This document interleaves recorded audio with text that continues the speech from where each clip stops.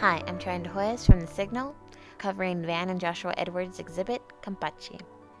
This father and son duo debuted Campeche. The UHCL community was invited to view the gallery opening and join in a reception. Campeche was first published as a book that included photography and poetry inspired by Galveston. DeVries, gallery director, longtime friend of the Edwards family, commented about Van and Joshua Edwards' work and partnership. For me, it gives me a calming feeling when I walk through the gallery and look at the photographs and then the poetry with it. Van Edwards had this to say about his work and the work him and his son did together. Henry David Thoreau said, "You can't say more than you can see." I'm a visual person, so I can see more than I can say. My son is a poet, and he can say so much.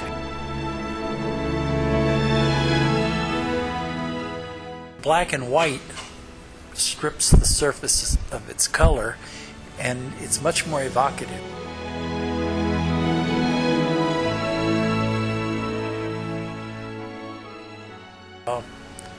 When I photograph, I'm completely aware of everything, but I don't do anything consciously. Photographs take me, I don't take them. Joshua Edwards was the driving force behind the exhibit. He contacted his father after signing the book deal with the idea of collaborating together. He wanted to write something that reflected the dread he felt visiting Galveston after Hurricane Ike. Here's Joshua Edwards reading Seawall.